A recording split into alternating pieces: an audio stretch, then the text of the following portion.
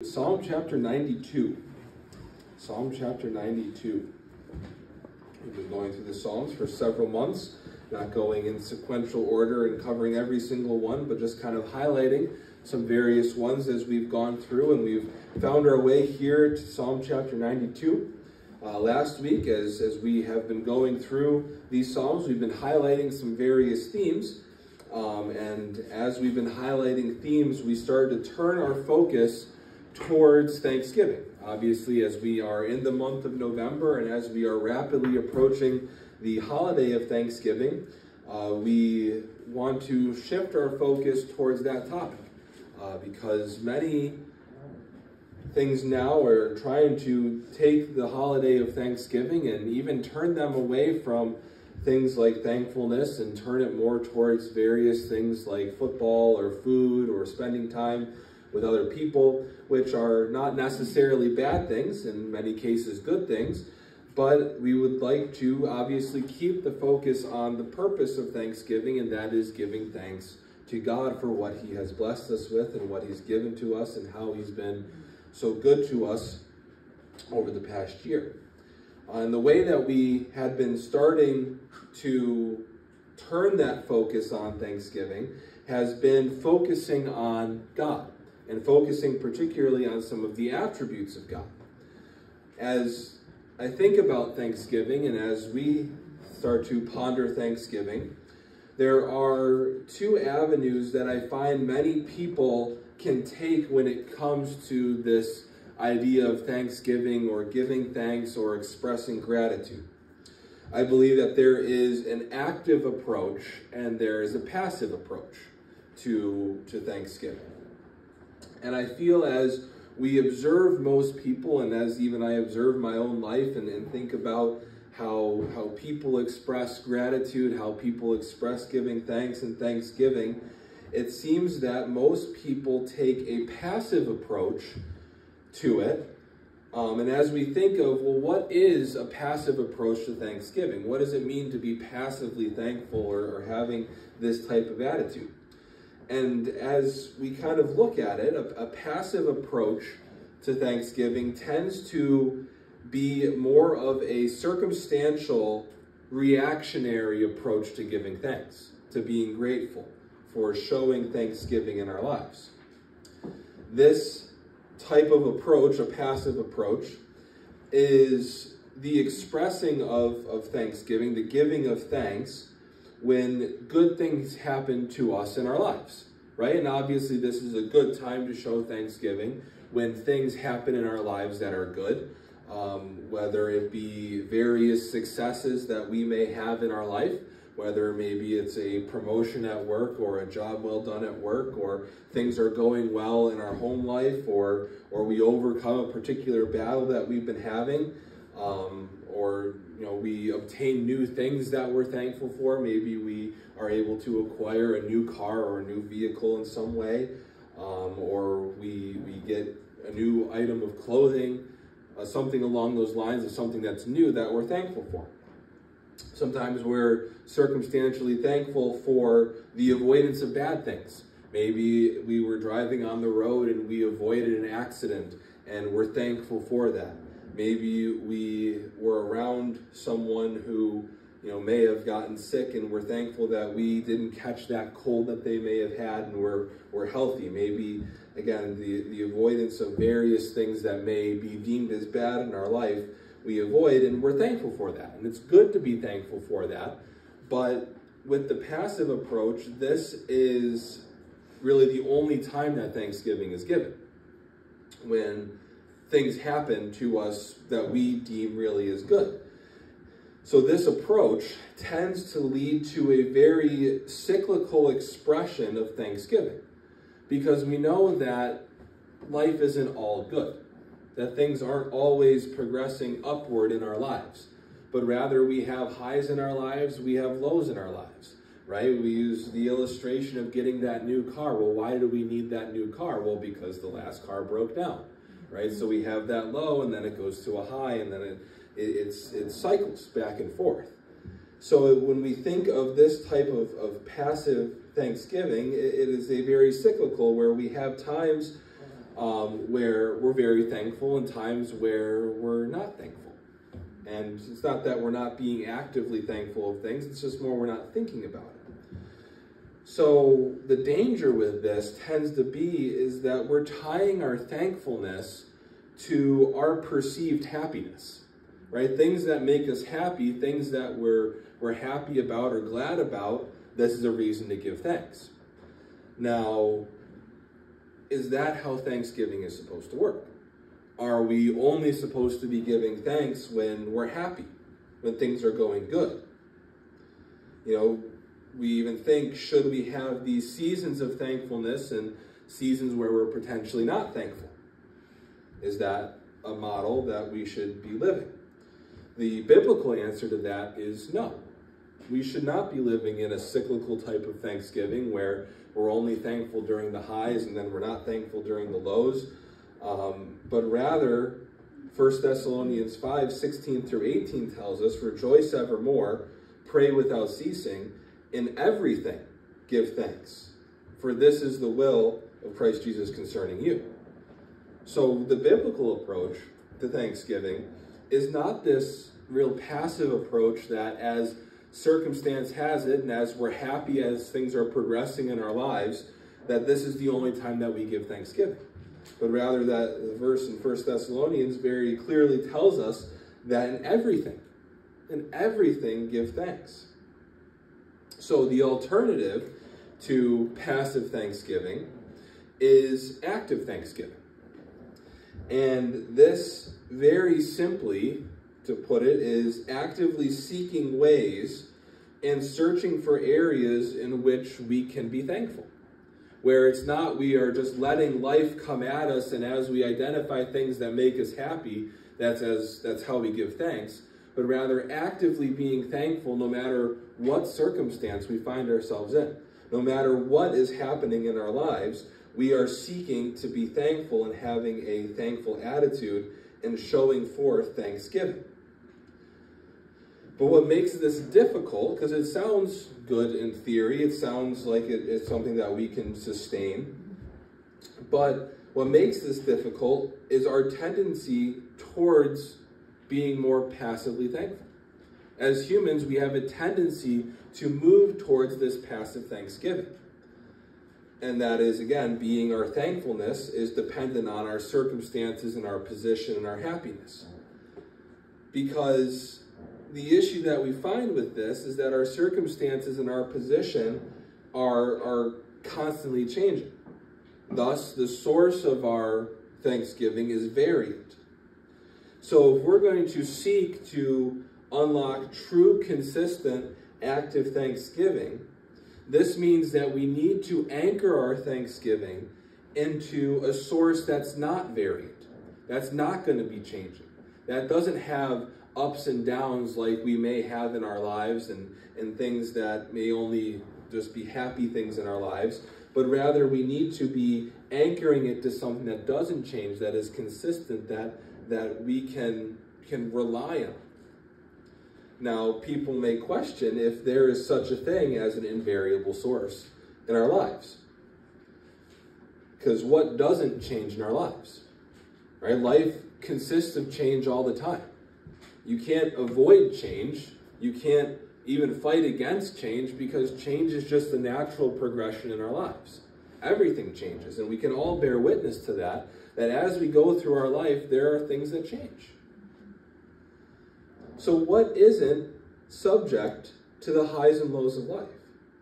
Well, to the unsaved soul, the answer is nothing. But to those who are saved, the answer is God. God is that invariable source. God is that unwavering source. Not only as a presence in our life, but also in his character and in his action. Everything about God is consistent. Thus, if we turn to God in our thanksgiving, and we are actively expressing thankfulness both to and through God, we will not see the variance in our thanksgiving. This allows us to have this active thanksgiving that no matter what circumstance we find ourselves in, whether good or whether in a bad circumstance, we can give thanks. We can be thankful. We can show forth thanksgiving. And honestly, we see models throughout Scripture all the time of servants of God who were in terrible circumstances, even to the point where they are about to be killed, yet they are still expressing thanksgiving. They are still being thankful. They're still praising God for what is happening in their lives, even though their circumstance is not one that would be showing forth happiness. But that's because their thankfulness is anchored in God. It's not anchored in their circumstances, not anchored even in their own life, but rather it is outside of that, and they're actively being thankful in God.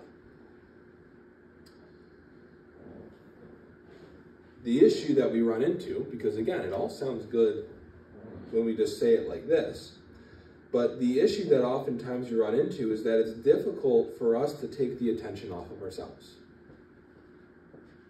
It's difficult for us to take the attention off of our circumstances because they're so present in our lives.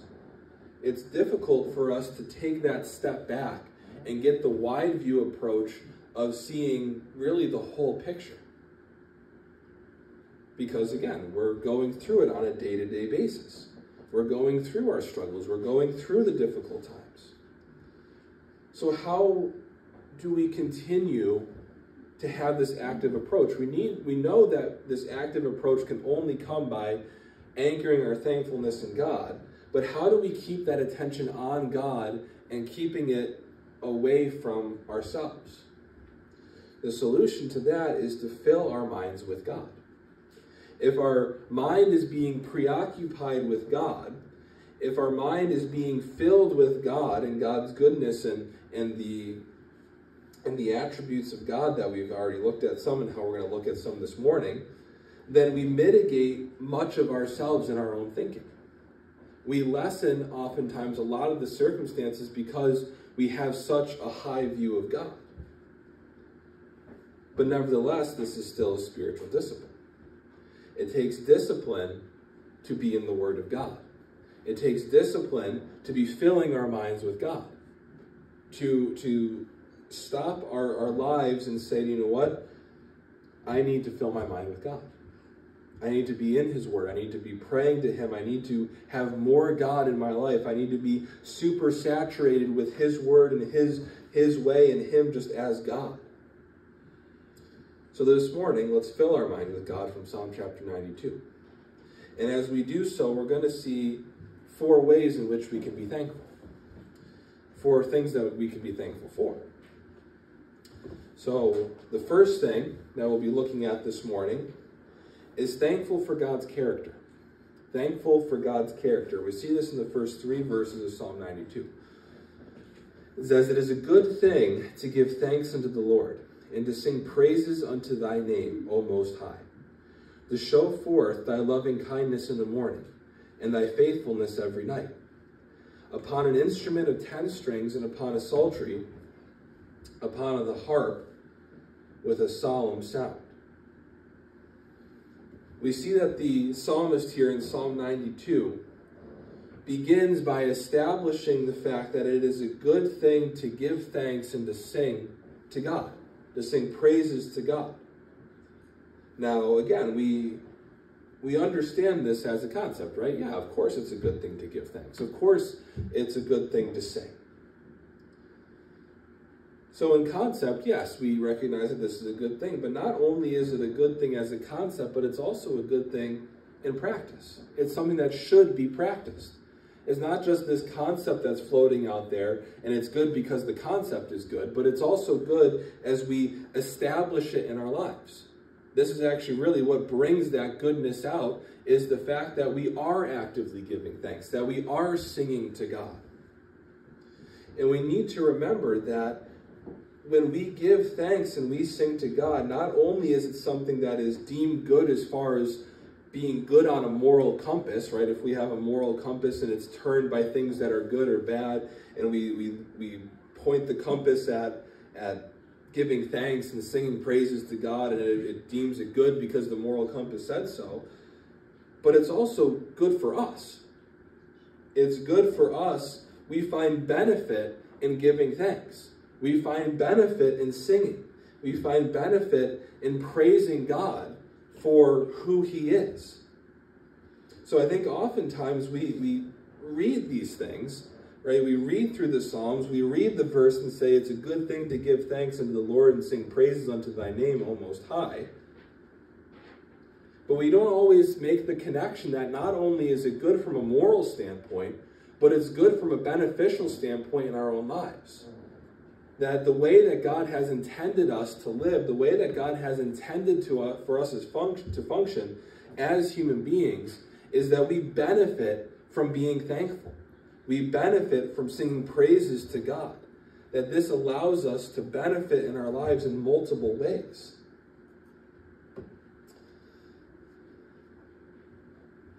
And it makes you wonder, how much benefit are we potentially losing by not giving thanks? How much benefit are we losing by not opening our mouth to sing? Because we see that it's good. It's good for us to do so. And it's beneficial for us to do so. And it's a shame that we allow various things to detract from that benefit, to detract from that good thing that it is to give thanks and to sing. But then as we move into verse 2, we see the psalmist gives us two of God's character traits that should drive our thanksgiving.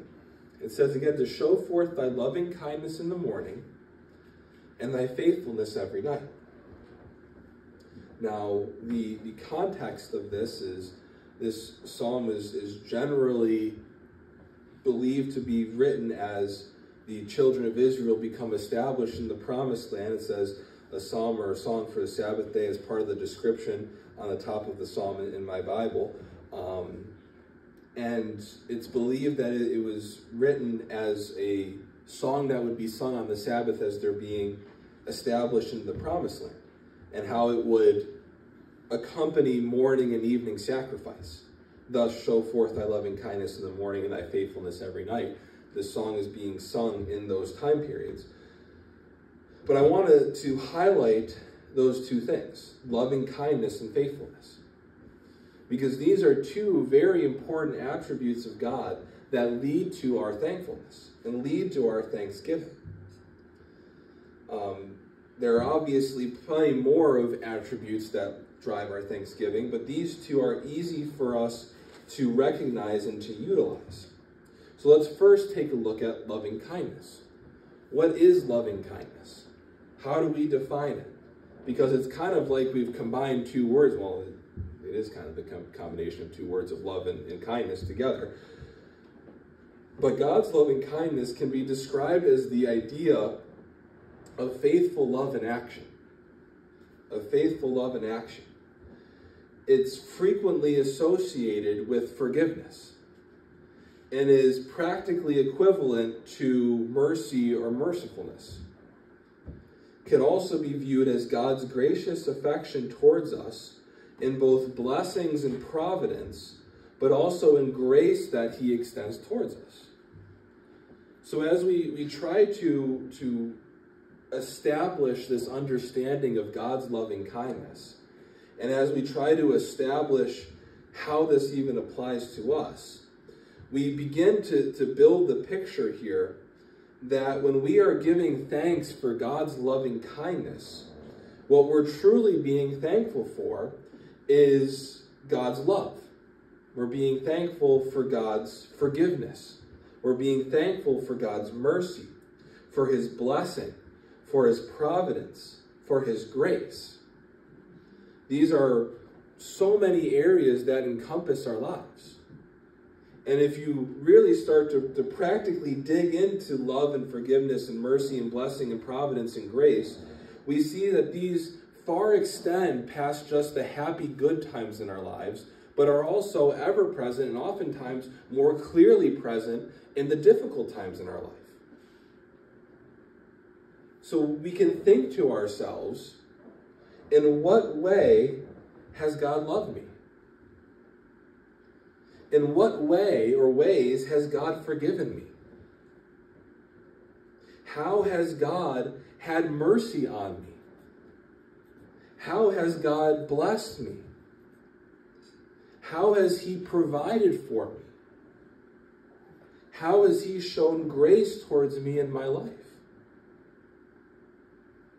And again, I think as we really start to dig into these things, we begin to build that complete picture of how we can have this active thanksgiving no matter what, because it's based in God.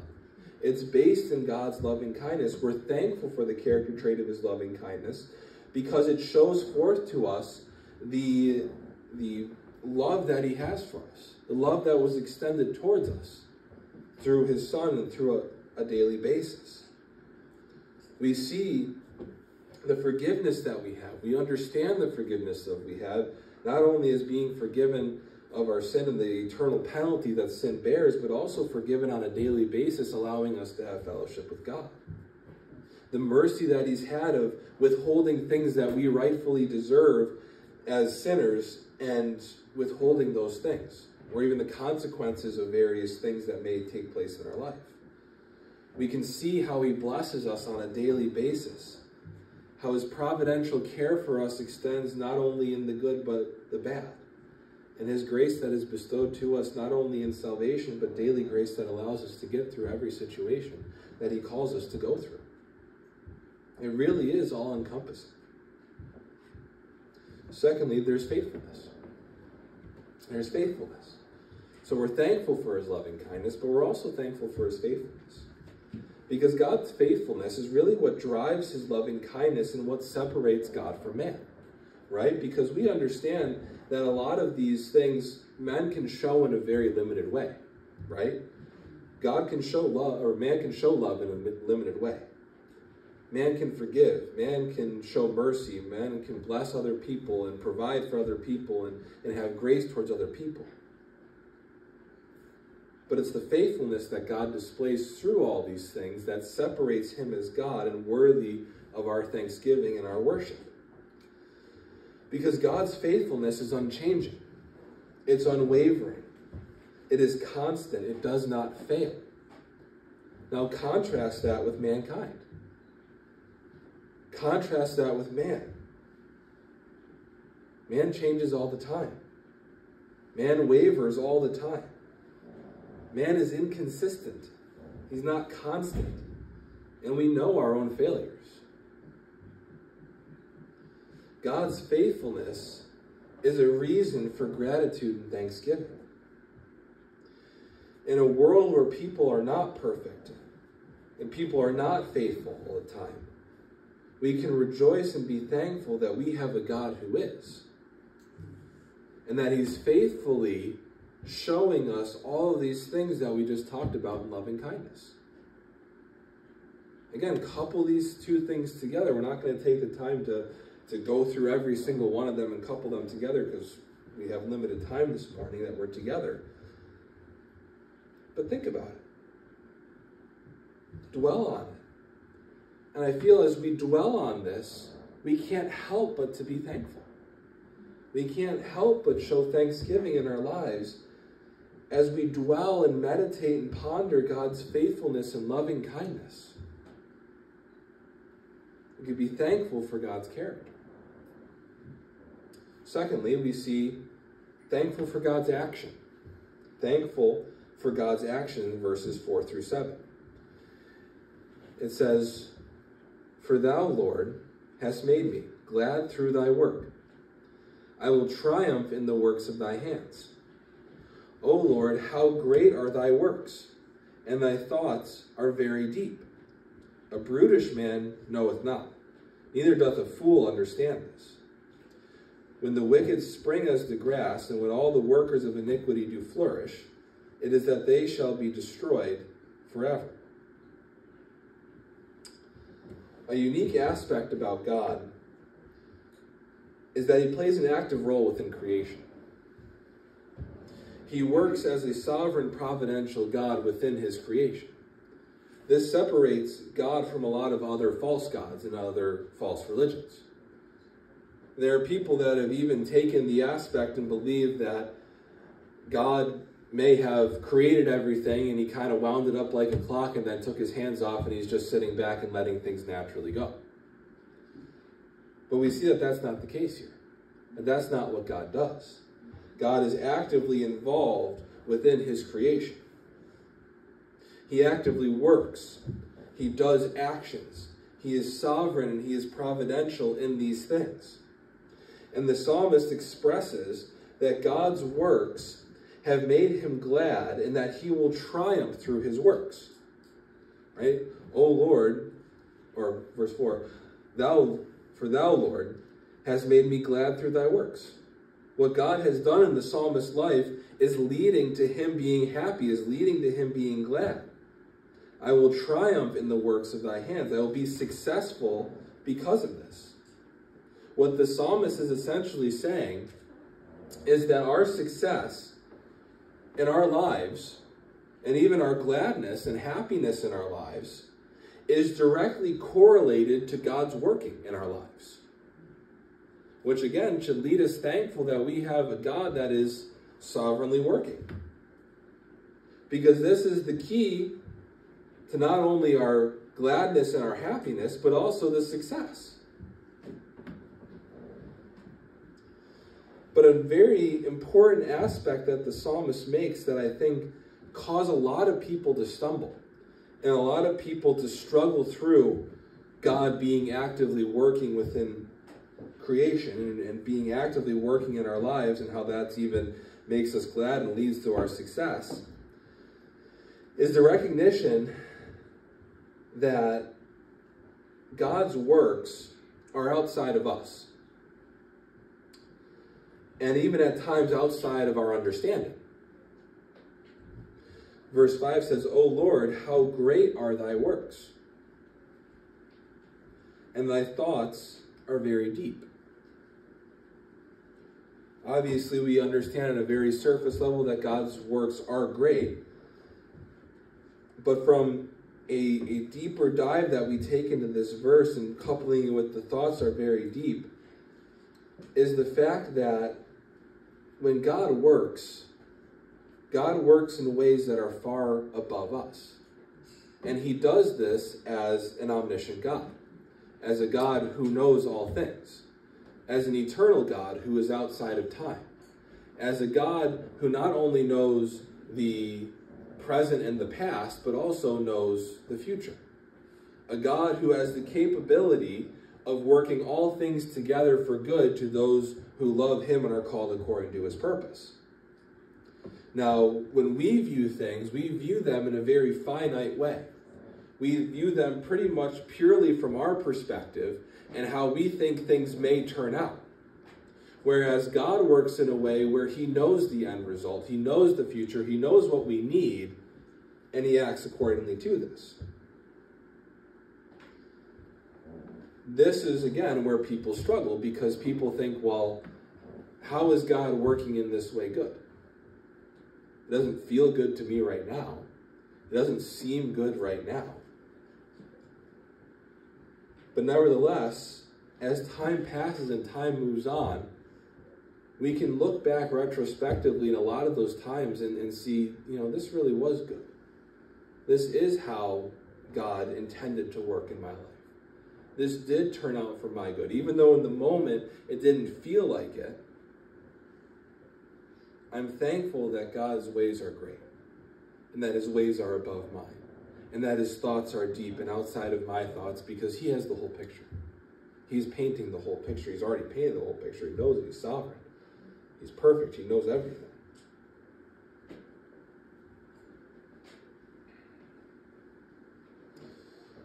This is where we build off of God's loving kindness and faithfulness. Because we need to have faith in those two things. Have faith in his loving kindness and have faith in his faithfulness.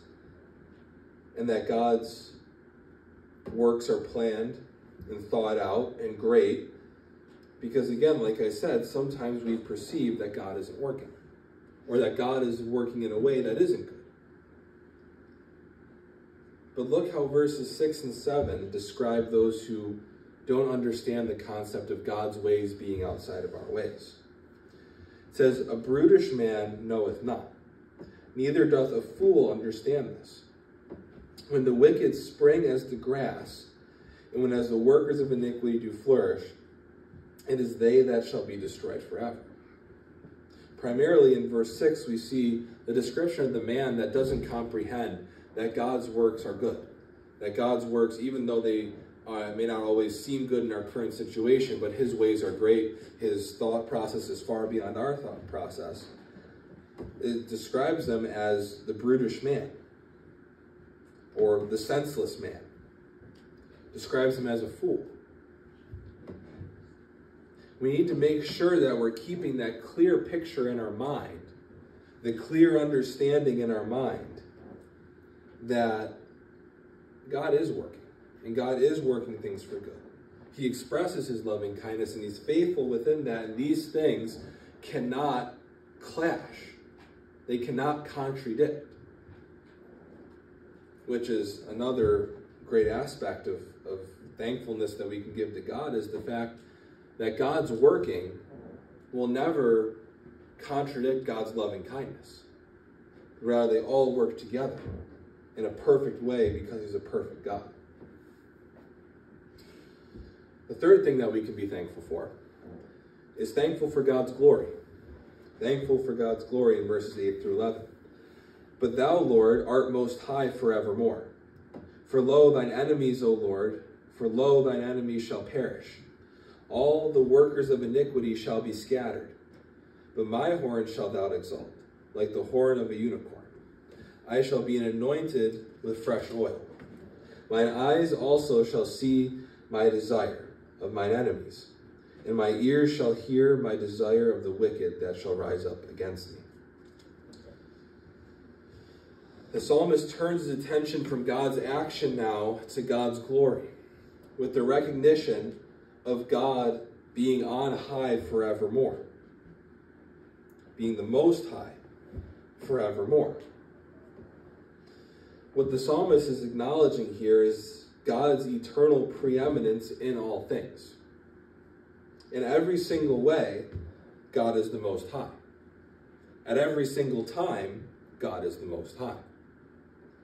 Whether it seems like things are going good, like things are going bad, where it feels like the enemy is losing or it feels like the enemy is winning, nevertheless, the Lord is still the most high. Nevertheless, he always will be the most high. And this extends over the enemies of God and those who oppose God. Verse 9, for lo, thine enemies, O Lord, for lo, thine enemies shall perish. All the workers of iniquity shall be scattered.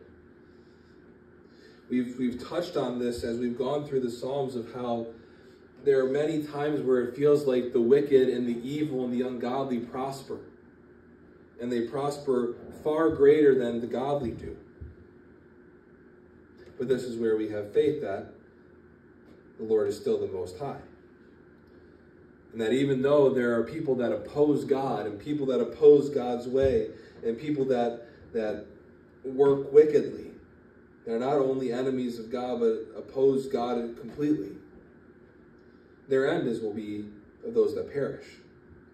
The workers of iniquity will be scattered. And the reason for thankfulness is not only is God victorious, but as his children, we will also be exalted and victorious in our lives. Because verse 10, it says, but my horn shalt thou exalt like the horn of a unicorn. I shall be anointed with fresh oil. Mine eyes also shall see my desire on mine enemies, and my ears shall hear my desire of the wicked that shall rise up against me. Because God is high, because God is the Most High, and he's the Most High forevermore, and because of his glory, not only does God succeed and God victorious, but as an extension, as his children, are we also those who will be exalted, also those who will be victorious as we serve him. That we'll see those who oppose the way of the Lord And that's really what this is referring to. It's not just us as in general, right? We can hold to ways that should not be exalted because we are not perfect people. But if we're holding to the ways of the Lord and living for the Lord, we see that those ways will be exalted. And if that's the outpouring of our heart and the main thrust of our life, then that will be exalted and that will come up as victorious. We should be thankful for God's glory and the fact that ultimately He is, and by extension we are, victorious in our lives. But fourth and finally this morning, we could be thankful for God's blessing. Thankful for God's blessing. Verses 12 through 15. The righteous shall flourish like a palm tree. He shall grow like a cedar in Lebanon. Those that be planted in the house of the Lord shall flourish in the courts of our God. They shall still bring forth fruit in old age. They shall be fat and flourishing. To show that the Lord is upright. He is my rock, and there is no unrighteousness in him. As the psalmist continues, that not only will God's children be exalted and victorious, but they will also be blessed. And he describes this for us in two ways. The first way is like a palm tree. Flourish like a palm tree. Now, think about a palm tree and where they typically find palm trees. Palm trees don't typically are up in this area, but rather they tend to be in tough environments, heat-induced environments, where it's not always the easiest place to flourish. This is a very good example for us that if we are going to flourish like the palm tree, this means that we can still flourish even in these warm, intense, tough environments that life may put us into, or that we may be put into in life. Even though we may have difficulties, even though we may be in a tough environment, because of God and because of His blessing, we are still able to flourish, just like the palm tree. But we see that we could also grow like the cedars. Now, the cedars of Lebanon were oftentimes the strongest wood that was available for building in that time. And they were a picture and a symbol of strength and stability, which allows us to glean from that when it says that we will grow like the cedars from Lebanon, that because of the Lord's blessing in our life, this allows us to be strong. This allows us to be resilient, not because of ourselves, not because of what we can do, but rather because of God's blessing.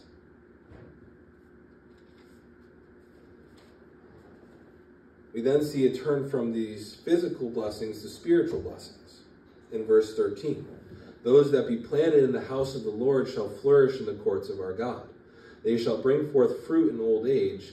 They shall be fat and flourishing. Again, we see the spiritual blessing as those who are planted in the courts of the Lord, that they will flourish and that they will produce fruit in their lives. These are those who maintain a close relationship with God. As we seek to maintain this close relationship with God, this allows us to thrive spiritually. This allows us to flourish spiritually. But it's all about the close relationship that we have with God. It doesn't just happen. It's not just purely because we're God's children, but because we are actively pouring ourselves into this relationship.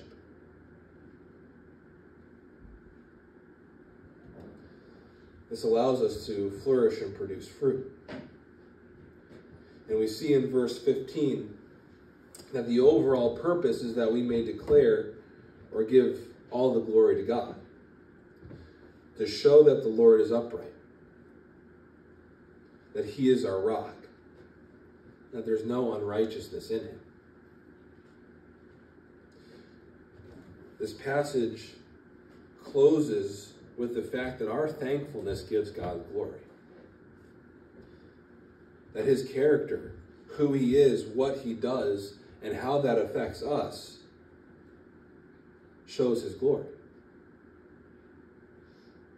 His uprightness shows his glory. The fact that he is our rock shows his glory. The fact that there is no unrighteousness in him shows his glory.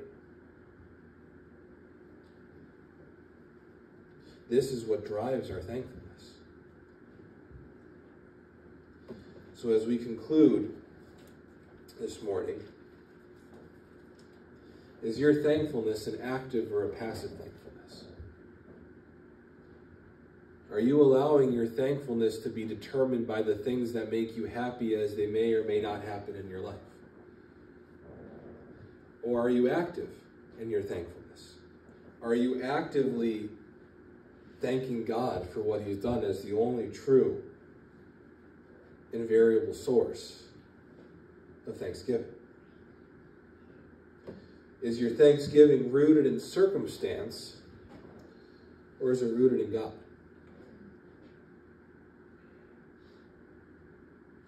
Are you thankful for God's character, for his loving kindness, for his faithfulness? Are you thankful for his action, even if it may be above our comprehension, even though it may not be what we think is the right thing? Do you have faith in knowing that what God does is the right thing? Are you thankful for God's glory? Are you thankful that he is the Most High, that he will be victorious, and as an extension of his victory, we too will be victorious? Are you thankful for his blessing? Are you thankful for how he allows us to flourish like the palm tree and grow like the cedar of Lebanon?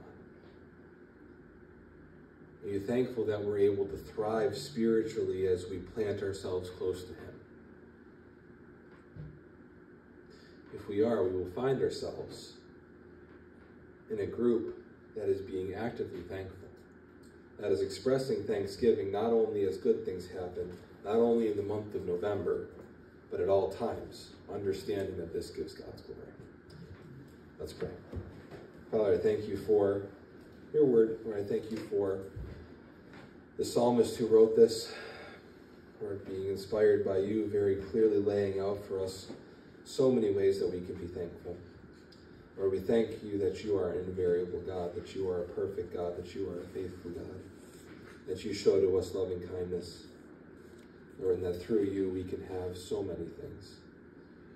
Lord, it is described best for us in Scripture that we can have life and have it more abundantly through you. So I thank you for that. I pray that you would help us to apply these things to our lives. In Jesus' name I pray. Amen.